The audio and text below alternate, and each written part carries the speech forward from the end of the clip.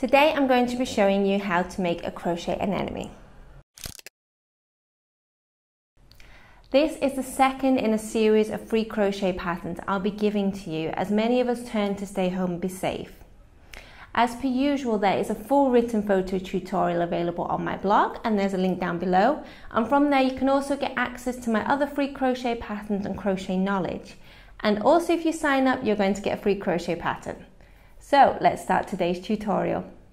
And just before we go, don't forget to stay till the end of the video and you'll get a sneak preview of next week's free crochet pattern.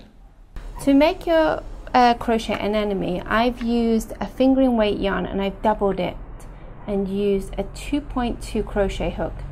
Ideally what you want is the smallest hook possible for your yarn, so your stitches are very tight. For row 1, you're going to chain 4. Let's make my first loop, and then I'm going to chain 4. So that's first, second, third, and fourth. Now the first chain 3 here from the hook is going to count as your first double crochet, and into the fourth chain you're going to add 6 double crochet. So let's start together.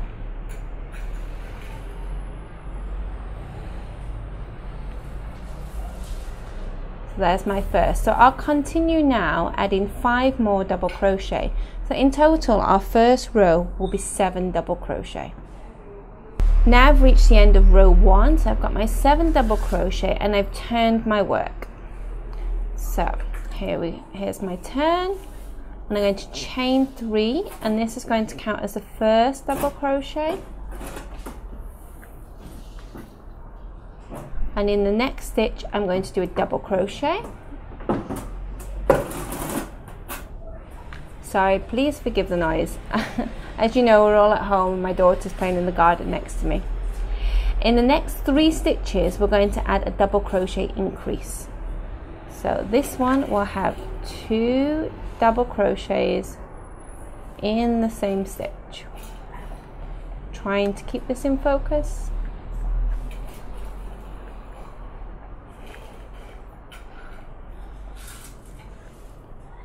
So here we go, is a double crochet.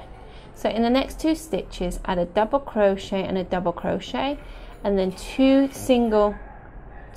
add double crochet increase, and then 2 double crochets. In total at the end of this row you will have 10 double crochet stitches. This is the end of my row 2. So now I'm going to turn my work and I'm going to chain 3 and count it as my first double crochet. And then in the next stitch I'm going to do a double crochet,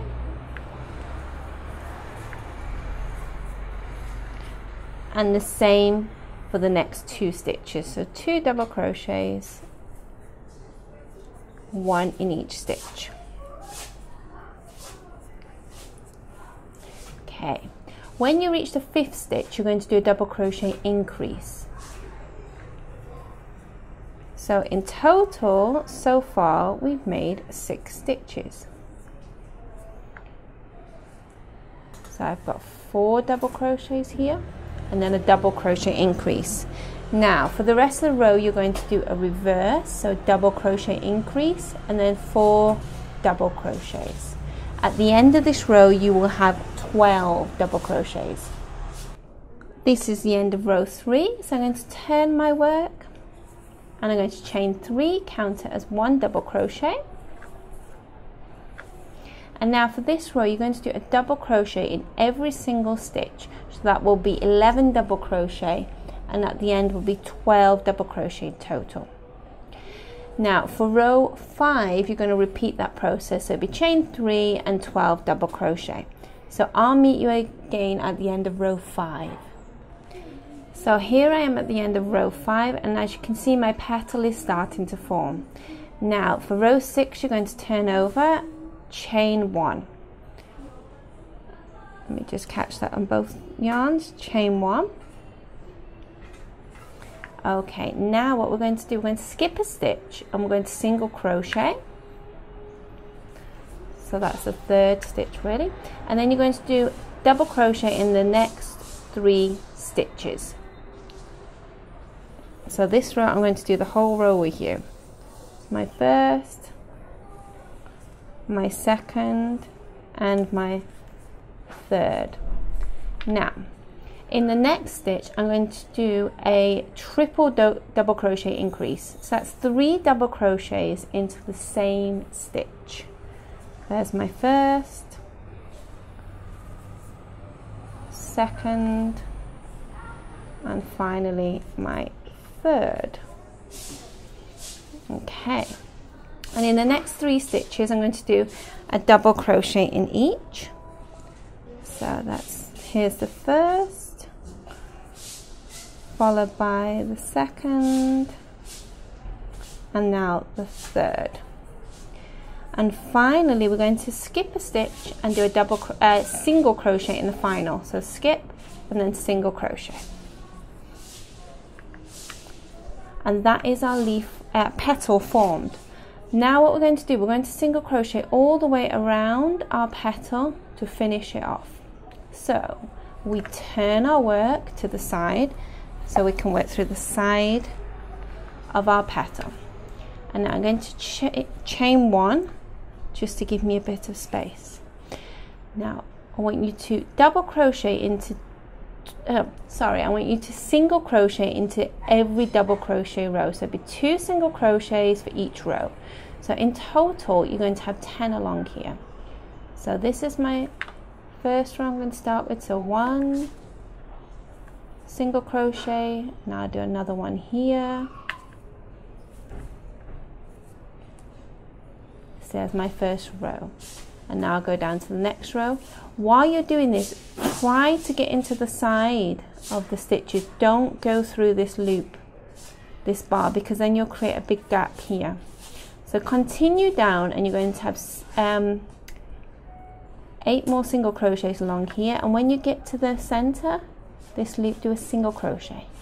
And continue up here, and you can wrap your yarn within your single crochets and continue all the way until you reach your first single crochet.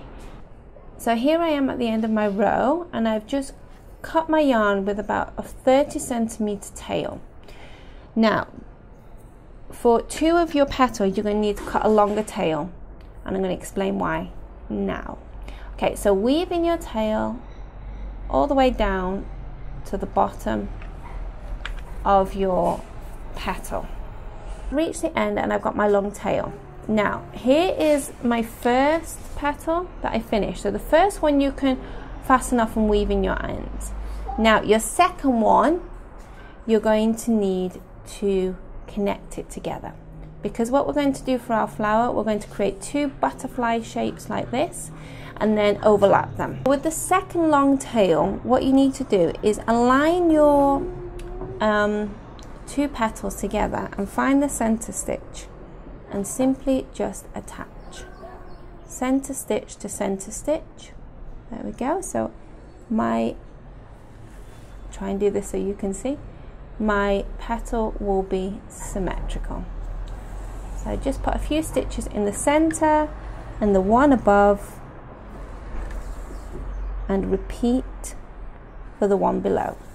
And that will just secure your flower really firmly for later on when we add it all together. Now just turn it over onto the back and just fasten off and weave in your end here. So I'm just going to put a little knot into the back, because the back is going to be hidden, so you don't need to worry if it's not perfect. Try and show you mine. As you can see, it is not perfect. There's a little bump, but that is fine. So here are the 2 sets of petals I've made. So in total you're going to need 2 of these, and what we're going to do later, we're going to overlap these to make our petals. Okay, so now what we need to do is the center. To make your Crochet Anemone, I've used a fingering weight yarn and I've doubled it and used a 2.2 crochet hook. Ideally what you want is the smallest hook possible for your yarn so your stitches are very tight. Okay, to start row 1, we're going to make a magic circle. Oh no, Annalise, no, Mummy's working. Okay, you play there.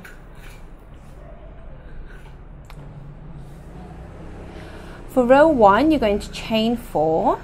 So I'm just going to make my first chain. There's my first chain, and I'm going to chain 4. 1, 2, 3. So here I finished my first row, and I've got my 12 single crochet, and I fastened off and left one long tail. Now we're going to make the second center section, so this bit here of our flower. So to start with, use your contrasting yarn. So I'm going to do green for the center. To start your center, start with a magic circle, so my tail is in front. I'm going to go over and cross on my fingers. There's my cross. Pick up the yarn and gently remove my center fingers. Now to start this row, we're going to chain 3 and count as a double crochet.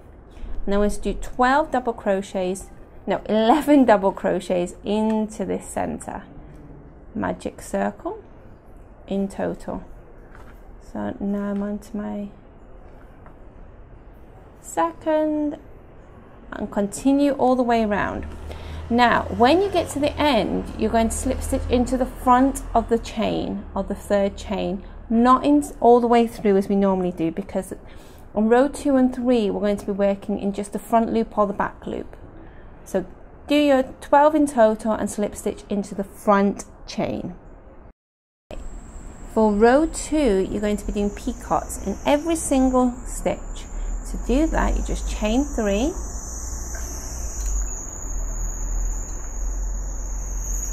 so I've chained 3, and I'm going to slip stitch into the first chain. So I just collect my yarn all the way through, and there is my picot. And I'm going to do the same in the next stitch, so just into the front loop. So if you can see that clearly, there's my front loop. I'm just going into there, and I'm going to slip stitch. I'm going to chain 3, and then I'm going to slip stitch into the first chain, pull my yarn through, and I'm going to slip stitch into the next front chain of my stitch. So I'm in my front chain, I'm going to chain 3, 1, 2, 3, I'm going to slip stitch into my first chain, so pull my yarn through, there's my picot, and then here you can see the full stitch. Normally we go through all the way, but this time we're just going to go through the first section. So take that out and just through the first section. There we go. You see the second bit here. So continue this method all the way around. So slip stitch into the front chain, and then picot, and then slip stitch into the first one. So you'll have 12 in total, and fasten off your end. I finished my row 2, and as you can see, it's looking quite nice. So for row 3, we're going to turn over because we're going to work into the back chain. So now you can see there, it's quite clearly defined. So we're going to attach our yarn. So I find it best if you just fold your picots in front and insert your yarn into the back loop. So I'm going to attach my contrasting yarn. There we go. And for this, we're going to do a picot again in every stitch, but this time we're going to chain 4. So the picots will be slightly higher than the previous ones we've been doing. Sorry, this is really hard to get into focus when it's black. There we go. So I've chained 4, and I'm going to slip stitch into my first stitch. And then I'm going to slip stitch into the next one. It's the same process as what we did on the previous row, but we're going to do 4 chains, not 3. So we're going to continue that all the way around. So you'll have 12 in total, and what will happen is your black peacocks will just stand up slightly higher than the center ones. Once you get to the end, fasten off one and leave a long tail of about 30 centimeters. So now I've got my 2 center sections of my flower. I'm going to attach them. So attach your needle to your first center, and you're just going to simply put it into the center of the second motif and just attach it with the long tail we left from the first one. So just simply go in and out to attach into the center. Don't worry if it's not even. No one's going to see the back. It's going to go into the center of your flower and be hidden. Okay, so I'm going to do all the way around. One more here.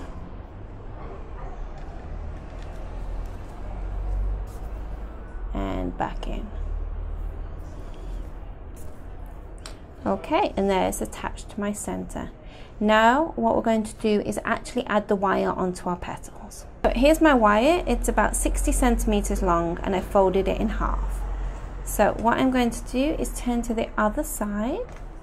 So I've got my 2 prongs here at the top, trying to get that in focus, and now what I'm going to do is get another petal. So this is going to be our back petal. So what we're going to do is insert each wire into the holes created from row 1, just like this. And then you're going to bend your wires to keep it securely in place. So I'm going to use pliers for this, and I'm just going to do a 90 degree bend on each one, so it ties in my flower here. And you can also fold this again just to be secure. On the back, I'm just going to twist this just so it's secure, my little one, and I'll twist that all the way down. Okay, so here it is from the front, so I've got a little cross there.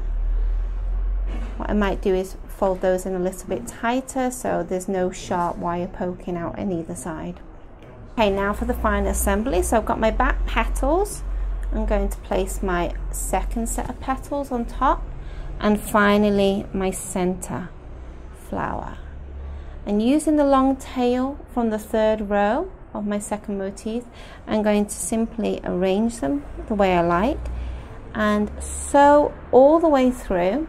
So I'm going to go through all 3 layers to the back, pull that tight, and I'm going to do a tiny little stitch here so you won't see that I've used black yarn.